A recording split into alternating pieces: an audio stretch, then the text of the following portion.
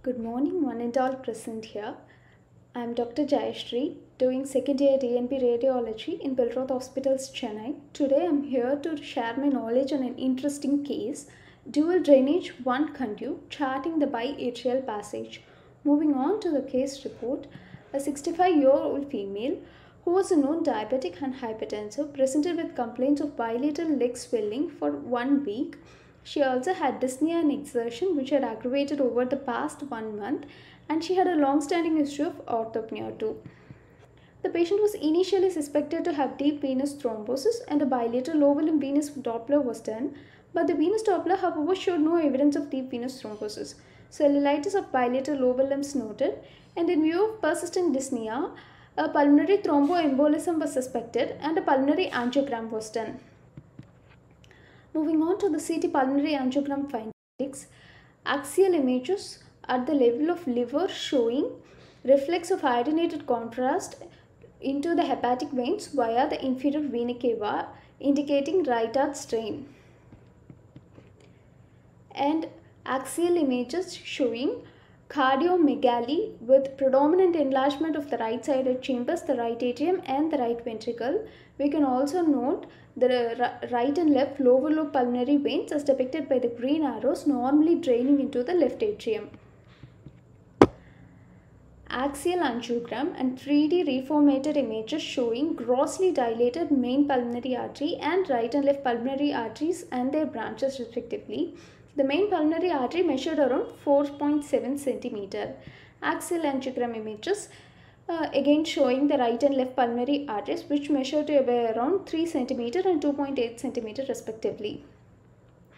Axial and sagittal angiogram images showing an anomalous vessel as depicted by the blue arrow coursing around the right pulmonary artery as depicted by the yellow arrow connecting between the right-sided superior vena cava as depicted by the green arrow and the left atrium as depicted by the red arrow.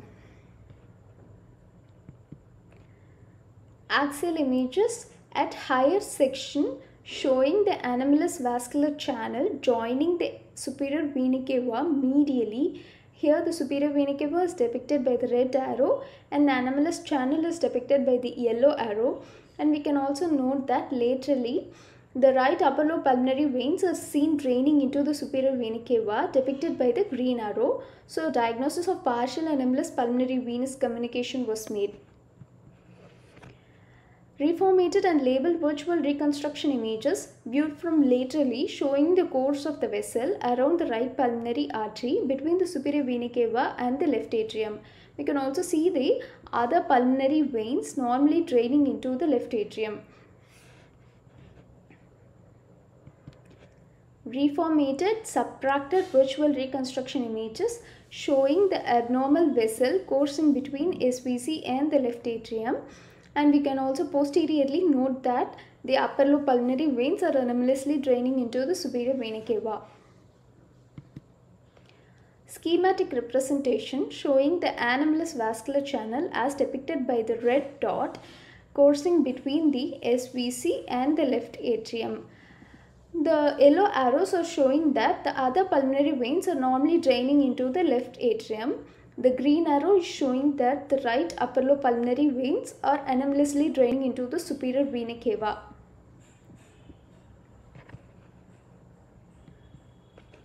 And incidentally, it visualized upper sections of abdomen showed nodular contour of liver with heterogeneous parenchymal density suggesting cirrhosis. Correlating with our case, a diagnosis of a chronic hepatic congestion leading to cardiac cirrhosis was made. Diagnosis and summarizing the imaging findings. The patient had an anomalous vascular channel connecting the right SVC and the left atrium, the course of which morphologically correlated with that of the right upper lobe pulmonary vein. However, the right upper lobe pulmonary veins were seen anomalously draining into the superior vena cava, and the interatrial septum was also found to be intact. And a diagnosis of biatrial drainage of right superior vena cava with partial anomalous pulmonary venous return was made.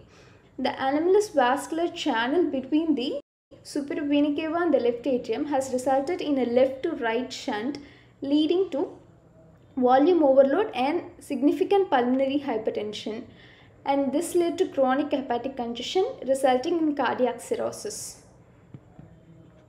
Moving on to discussion, biatrial or left atrial drainage of right superior vena cava is a rare form of interatrial communication caused by defect in the wall between the right superior vena cava and the right upper lobar pulmonary vein.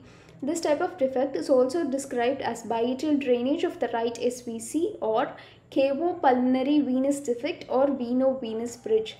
It is not a true atrial septal defect, it is just an interatrial communication. This entity is closely related to the more common SVC type sinus venosus defect.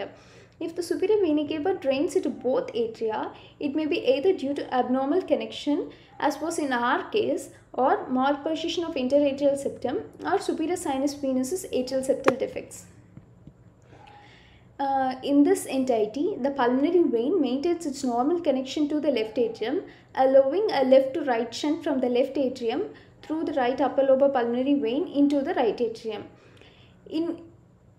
If the defect is associated with stenosis or atresia of right superior vena cava orifice to the right atrium, predominantly the drainage will be into the left atrium, leading to a right to left shunt, leading in devastating events. The cavo-pulmonary venous defects are commonly associated with anomalous pulmonary venous return, most common on the right side, to the superior vena cava at the right atrium. How to differentiate between the SVC type sinus venosus defects and biatrial drainage of SVC? It is based on the location of shunting between the right upper lobar pulmonary vein and right superior vena cava. If the defect is located close to the cavo-atrial junction, SVC type sinus venosus defect diagnosis is made.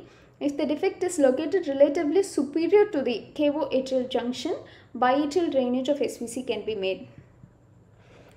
Summarizing all the findings, and the key points to take home are: the key imaging features include the defect between the right SVC and right upper or middle lobar pulmonary vein, that is due to unroofing of right pulmonary vein or indicating a veno-venous bridge, the normal course and connection of the right pulmonary vein to the left atrium.